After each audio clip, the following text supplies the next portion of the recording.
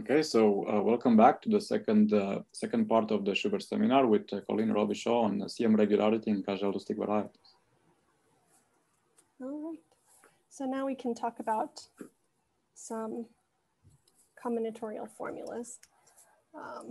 And the first one and the main one that we'll be talking about today is for the case when we have a vexillary permutation. And so these vexillary permutations are those permutations that avoid the pattern 2, 1, 4, 3. And one reason that we set out looking at the matrix Schubert varieties indexed by these vexillary permutations is they're particularly nice. So even noted in Fulton's paper in which he introduced these matrix Schubert varieties, they're very well behaved, and there are many nice formulas, combinatorial formulas for the vexillary Grothendieck polynomials that can be helpful in computing these degrees or understanding them better.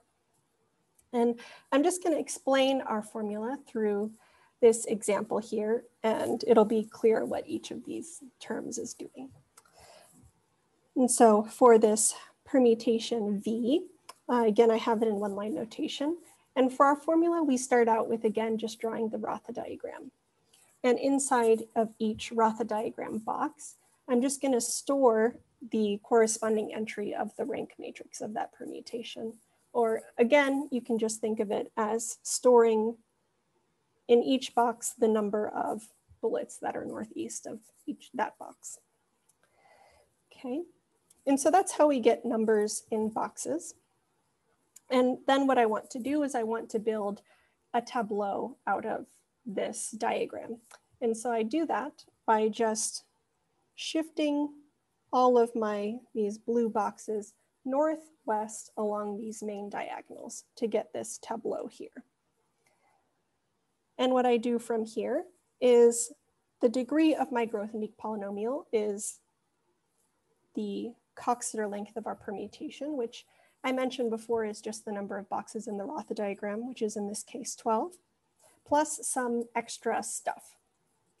And how we compute this stuff is by using an algorithm that's going to run over your integers in the interval from 1 up until n. But luckily, it's a very brief algorithm.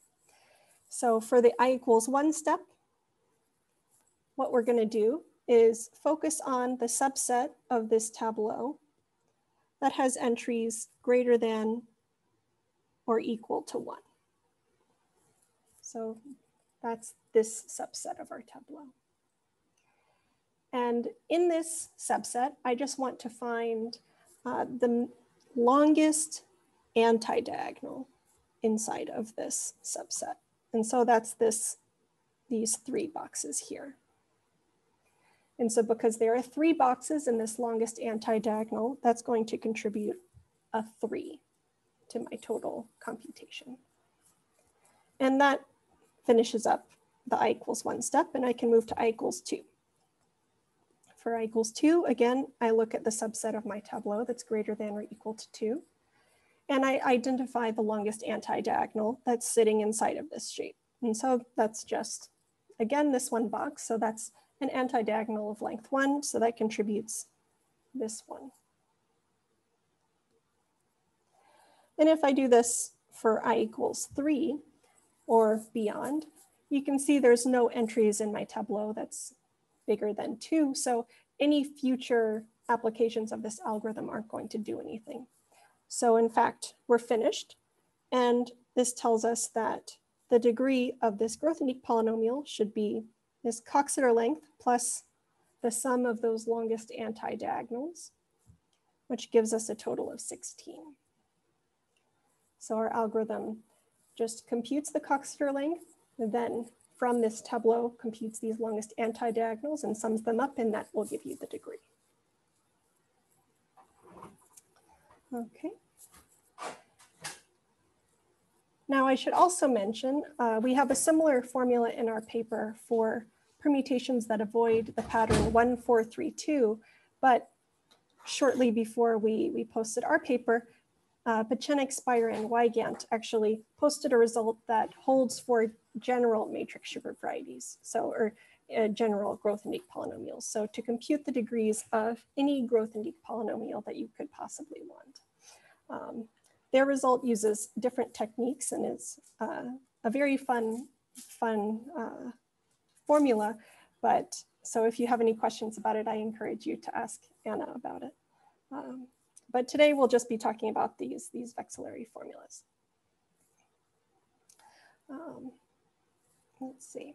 So for a bit of context into how we came up with these formulas, we were using, just to understand better about what was going on, we were using the formula for the vexillary Grothendieck polynomial that was given by Knudsen, Miller-Yang in their paper, where they showed that these vexillary Grothendieck polynomials can be computed using flagged set-valued tableau.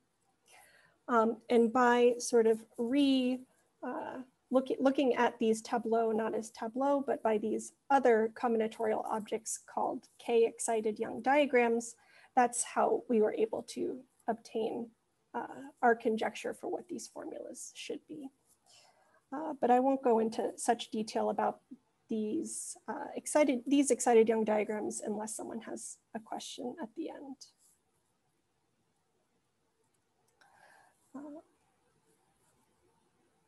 So all in all, applying our formula for the degree of this vexillary Grothendieck polynomial and connecting it back to our proposition that told us that the regularity of these matrix Schubert varieties is going to be that degree minus the Coxeter length.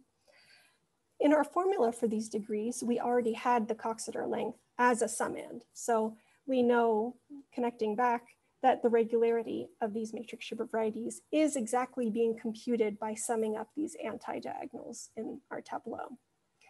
And in our example that we were looking at before, this tells us that the regularity in this case is going to be 4. So summing up that first diagonal of anti-diagonal of length 3 and the second one of 1 to give us a 4 without too much trouble.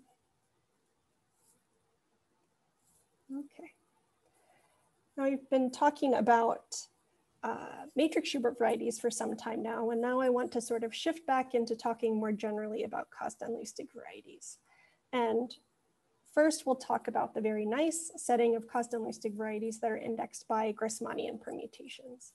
So those are the permutations so that whenever you write them down in one-line notation, there's a unique descent. So a unique point when you're reading across where there's a decrease in the entries. And one particularly nice fact about these Grassmannian permutations is once you fix the symmetric group that they're living in, you can uniquely associate them with an integer partition. And so we'll be using that for our formulas. And in fact, for these Grassmannian Kazhdan-Lusztig varieties, these are actually isomorphic to vexillary matrix Schubert varieties. So this tells us that we're able to, again, use our formula from before for the vexillary matrix Schubert variety setting, and then compute the regularities for these Grassmannian Kazhdan-Lusztigs. Of course, these formulas aren't going to be very helpful if it's very difficult to map this pair of Grassmannian permutations to our vexillary permutation. But as it happens, this association is pretty simple. And I'm just going to outline it here. So here we have our Grassmannian permutations where I've just written down the integer partitions that they're in bijection with. And what we do is we just draw the Young diagrams for each of these partitions where, due to the condition of Brucha order on this pair of permutations, we know that one Young diagram is going to sit inside of the other. And what we do is in our diagram, we look at those shaded boxes here of the smaller partition. And I do all of these local moves. So I shift the shaded boxes southeast along diagonals as much as I can.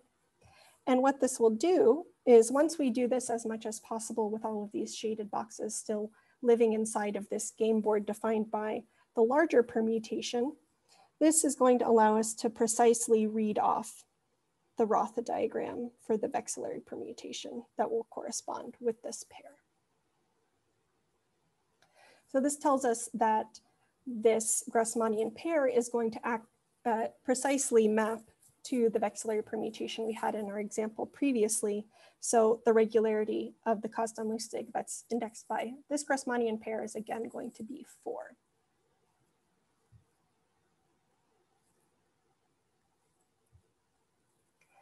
And now we can get into a couple of applications to this fact that we can just use our vexillary formula to compute the regularities for these Grassmannian Kazhdan-Lusztigs.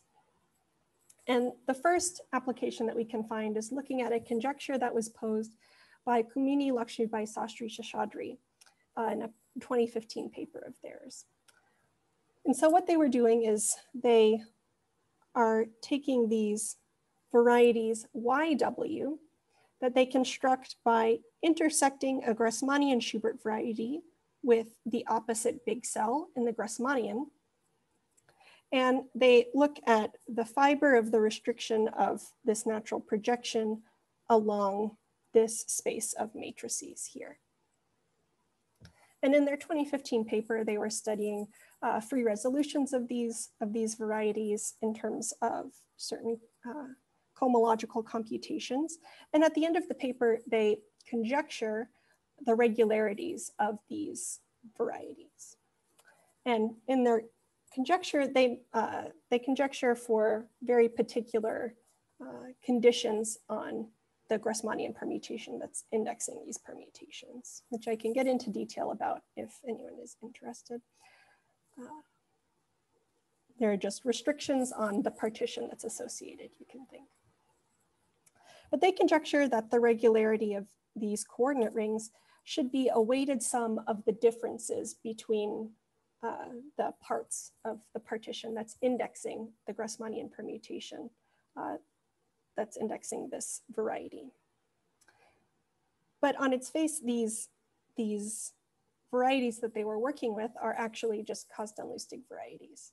So by taking this to be your other permutation, this bigger permutation in your pair, the varieties that they were looking at are actually isomorphic to the Kazhdan-Lusztig indexed by this special really big permutation and the Grassmannian permutation that they were originally working with.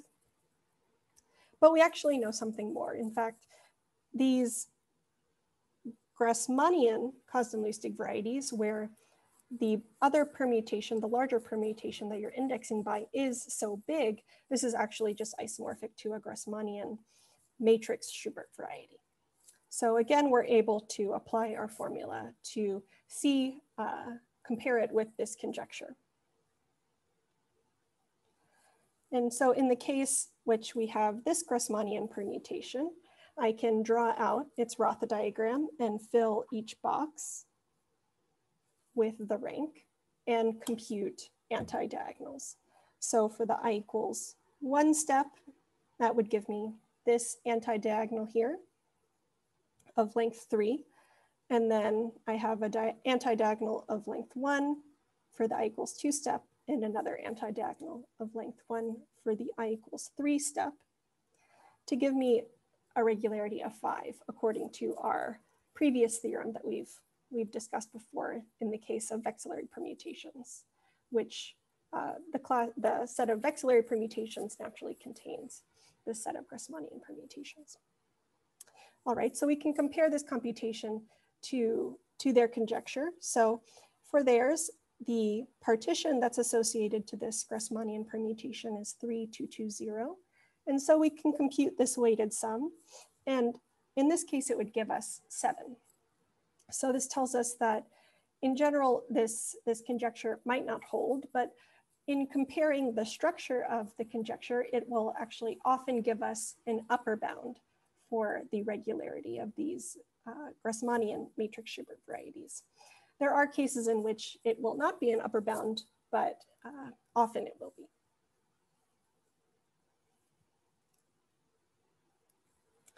Another application is to compute the regularities of one-sided mixed ladder determinantal varieties. And so for those, we start with a matrix of indeterminates where the indeterminates are all in a sort of Young diagram shape here. I showed it here with the L region. And what we do to give us our generators that to build our ideal that will cut out this variety is on the sort of southwest border of these indeterminates, I can mark points, these RIs, where these RIs are going to be some non-negative integers. And those marked points dictate that I want to take the RI-sized northwest minors from that corner. So in this setting, if I set this RI equal to 3, that would contribute all of the 3 minors of this shaded region into my generators for this defining ideal.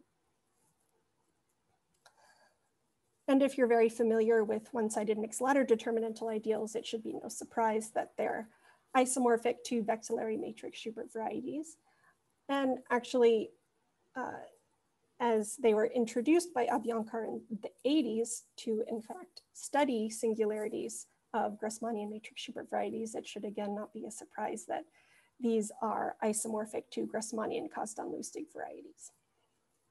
So we can again apply our theorem for the vexillary setting to compute the regularities of all one-sided mixed ladder determinantal varieties in the same way.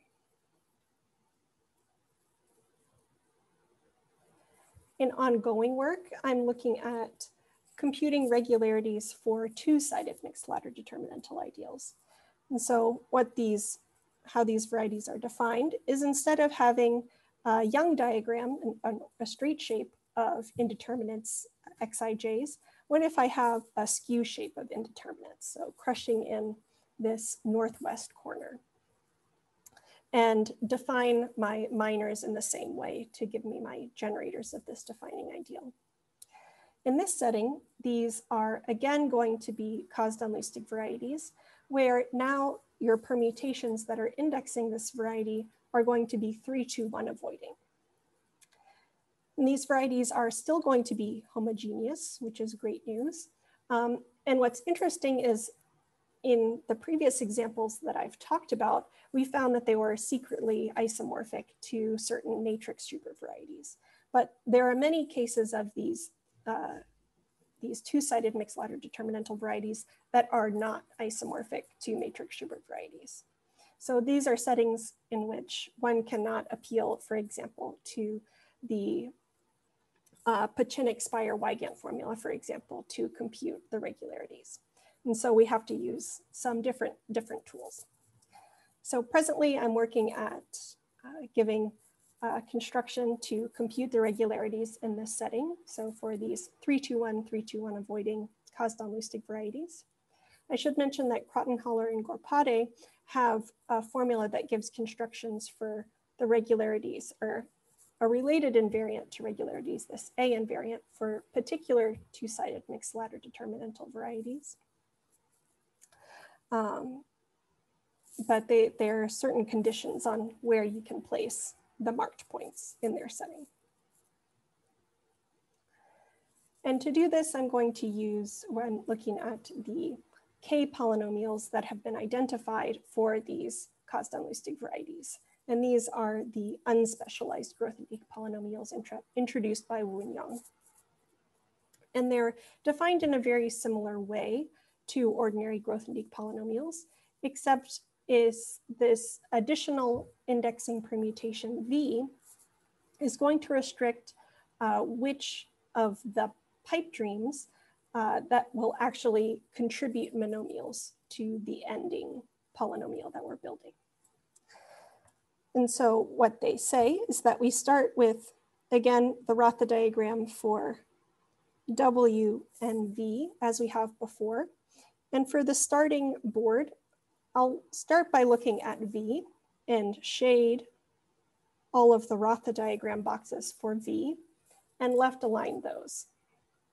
And that is going to stay static throughout all of the combinatorial diagrams that we'll build on top of this sort of game board that's defining some shaded region. And then we do just the normal pipe dreams, all of the normal pipe dreams of W on top of this game board that's been defined by V. And what their formula says is the only pipe dreams that are going to contribute terms to this unspecialized Grothendieck polynomial are going to be those pipe dreams in which all of the pluses are living inside of the shaded region that's defined by V.